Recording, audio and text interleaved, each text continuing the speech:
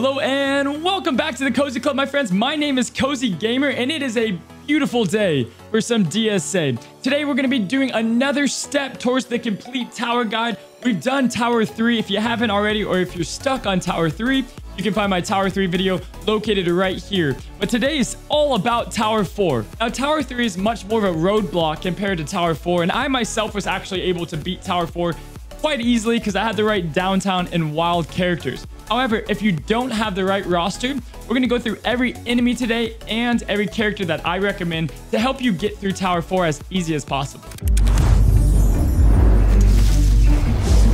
So as you guys know, I've already beaten Tower 4 and I can't go back and play it. So a big thank you to Artemis for getting me some of the Tower 4 footage. I had some left of my own footage, but again, thank you for getting me that. And also, just like last video, thank you so much to Vizsla for providing these amazing graphics for this Tower 4 video. If you guys want to see graphics just like this, you can go in the description below and you can join the DSA resources server. They have a lot of different graphics and they support different content creators. Or you can go ahead and go into the Cozy Club server and we're going to have them in there as well.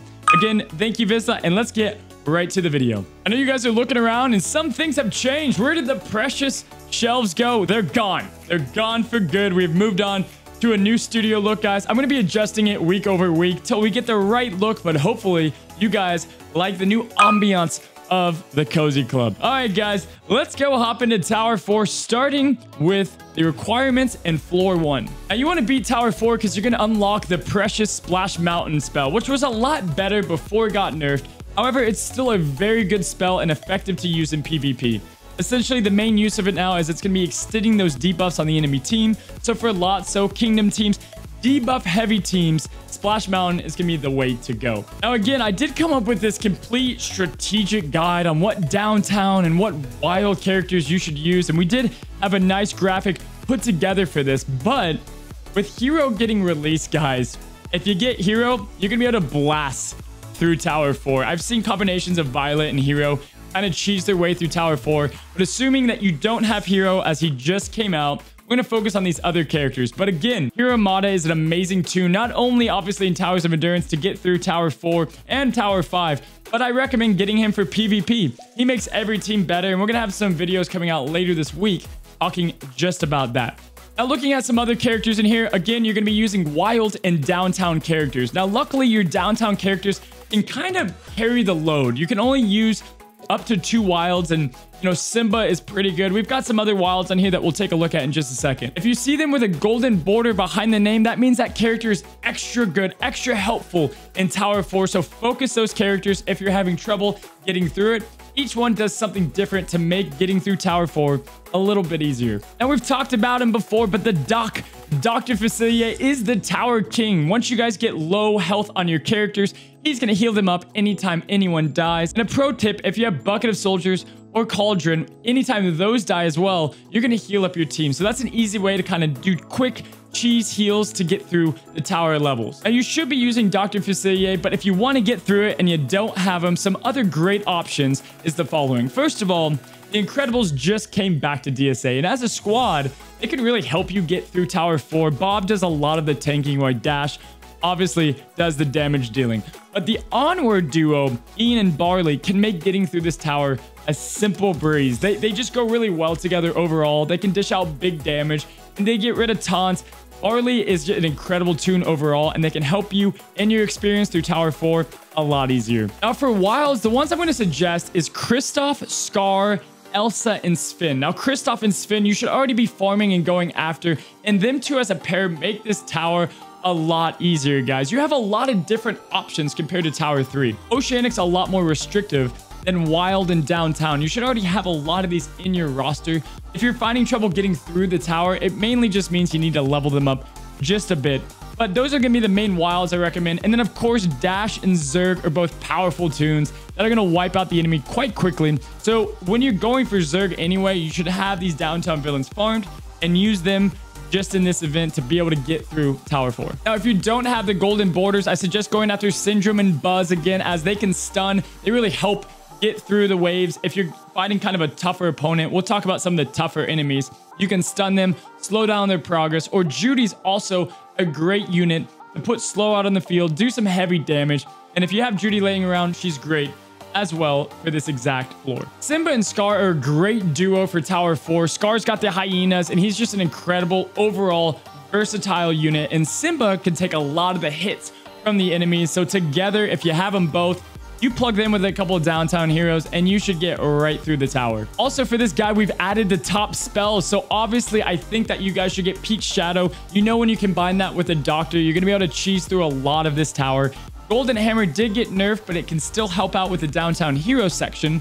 To use that if you need to heal up your people, or if you need to get revive going, you get undefeatable, and you kind of have 2 lives on an enemy. Also, I know it hasn't been back for a long time, my friends, but Toy Soldiers, Bucket of Soldiers is going to be the way to go to get through these enemies a lot faster and lay out a lot more damage, especially paired with Merida. She's already using her basic a ton, and with Bucket of Soldiers, you're going to be able to blow through this. Now, I'm going to remind you guys this in every single tower video. If you lost a lot of health on your key wild or downtown heroes, don't just beat the level and go into the next. Go ahead, hit that forfeit button, go right into the battle, spend a couple extra minutes to make it a lot easier down the road. So on floor 1 through 3, you're going to need 1 wild, and then 3 on, you're going to need 2 wild. So just like the oceanic characters on Tower 3, you can use your weaker wilds at first to kind of take those blows. Again, we're going to be going through floor 1 through 3 here in a second. And honestly, these floors you can really just wipe through. These are really easy floors.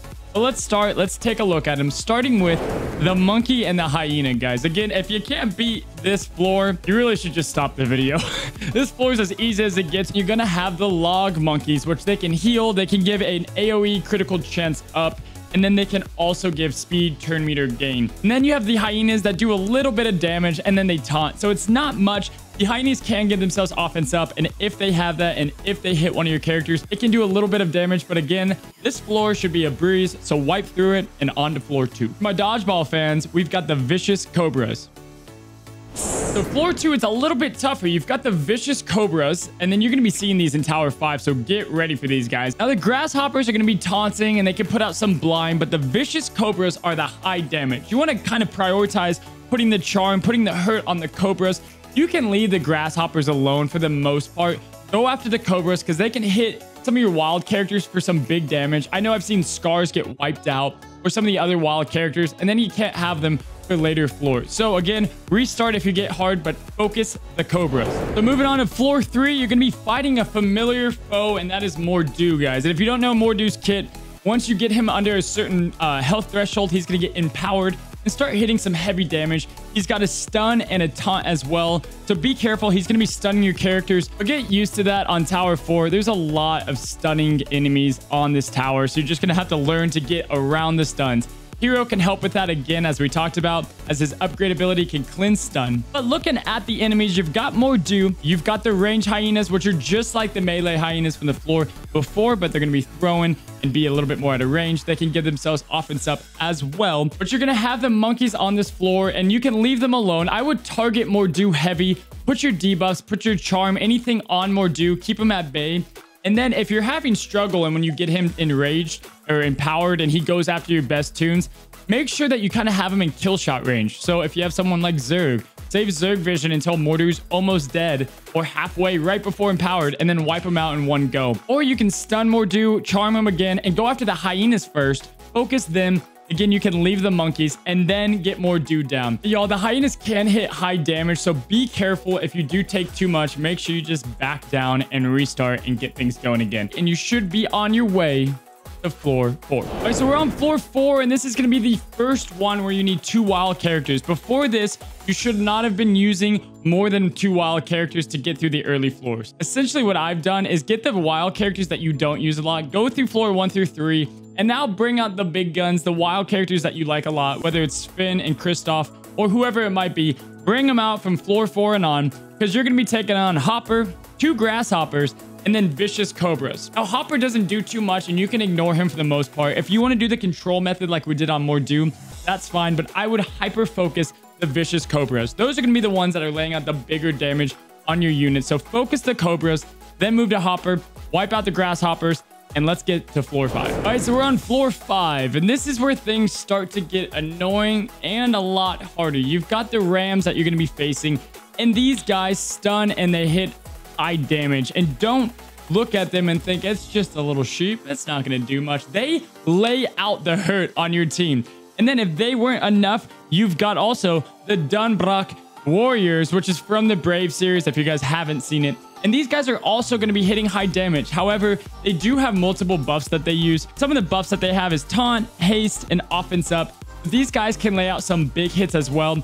If you are getting stuck behind the taunts and the Rams are just destroying your team, use Barley's Guinevere. It can wipe out the taunt, and then you can move on and focus the units that you should. There's really not a high priority unit here. Both are ones you want to kill, but the Rams are the ones that require the most focus, as once they get going with their stuns, they could really cripple your entire team.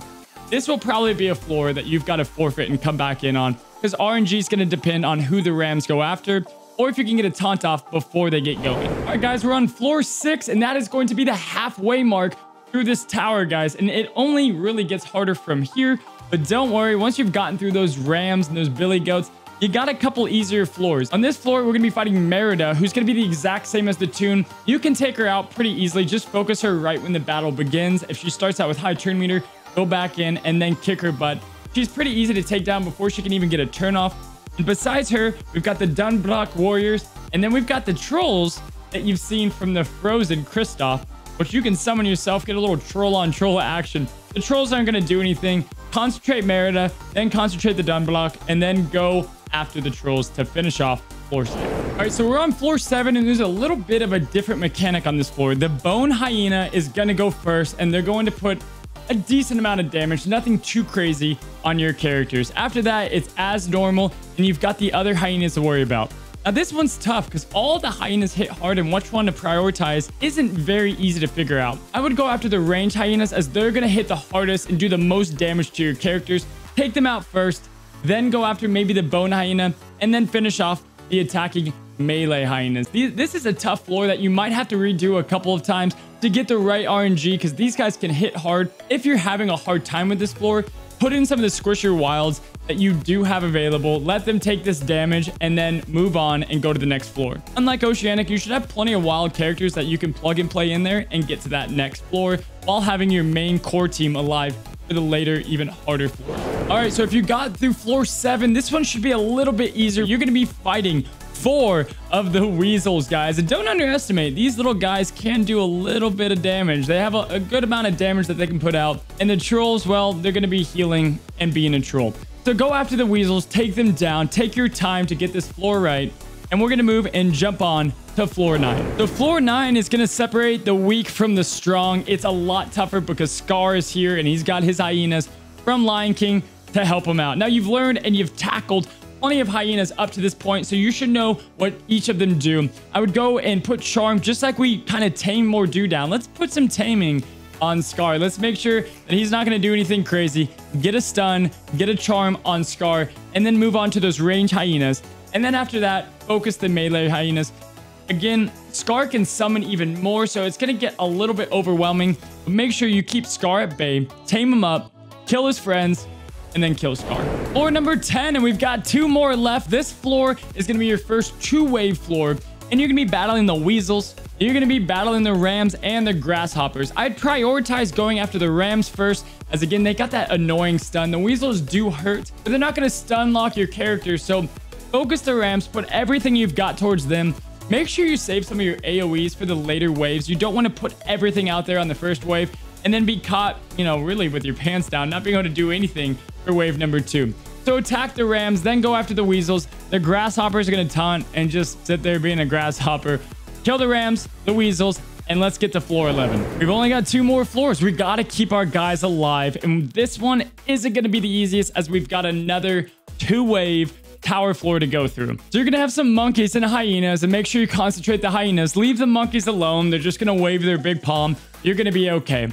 And then you're going to be going versus the vicious cobras, which we've talked about. You've got now the range hyenas and the vicious cobras. It's a lot of high damage coming at you. But if you got the right downtown characters, if you got the ones that we're mentioning here, you should be able to get through this floor no problem. Again, the thing with RNG is when you go into floor 1, you might have great RNG, but you beat that, you go to floor 2, and then all of a sudden everybody has high turn meter and you get your butt kicked. Well, guess what? You need good RNG for both floors. So take your time, focus the guys you need to focus, and then let's move on to the last floor of Tower 4. And that's a Dr. Seuss book right there. All right, Colors of the Wind. It's the last floor of Tower 4, and it's gonna be a Pocahontas battle to the death. You're gonna be fighting Pocahontas, the Dunblock brothers. You're gonna be fighting the hyenas and the grasshoppers and some trolls for good measure, guys. You're gonna be starting out going against the hyenas and some grasshoppers, and just focus those hyenas. Move on to that second wave. Make sure you've got good RNG and put everything you got into Pocahontas. The Dunblock brothers are going to be there to taunt and try to distract you. All right, now take the boss of Tower 4 down in Pocahontas, and you have earned yourself some good currency and Splash Mountain, which we've talked about it. Splash Mountain is a nice spell to put into the pool of spells. At this point, I would be unlocking the spell packs. Don't go after any individual spell. As you guys know, they're nerfing and buffing the spells, which, you know, you can agree or disagree with. But go after the spell packs. That way you kind of earn everything under one umbrella, and you make sure that you have spells that are going to last. Now, once you've beaten this as same as the last video, let me know in the comments below. Cozy, I beat Tower 4, guys. Let's celebrate together. If you haven't already, you can catch me on Twitch on Tuesday, Thursday, Fridays, and Sundays. We have a great time. We talk strategy. We have fun. We do trivia. It's a great time. You can find that in the description below. And again, if you want to join the Discord to talk to like-minded people, talking about DSA, talking about every single thing that you can imagine within this game, theory crafting, tower talk, you name it, you can find that in the description below to join the Cozy Club. If you guys like what you saw, we just hit 4,000 subs, so hit that subscribe button. Join the Cozy Club. We'll be having the Tower 5 guide, which is going to be a doozy, but we're gonna have the Tower 5 guide probably next week, walking through every floor, every enemy, every team change to get through the hardest PvE content in Disney Sorcerer's Arena. I hope you guys enjoyed this video and it helped you get through Tower 4. Thank you so much for stopping by the Cozy Club, and until next time, stay cozy, my friends.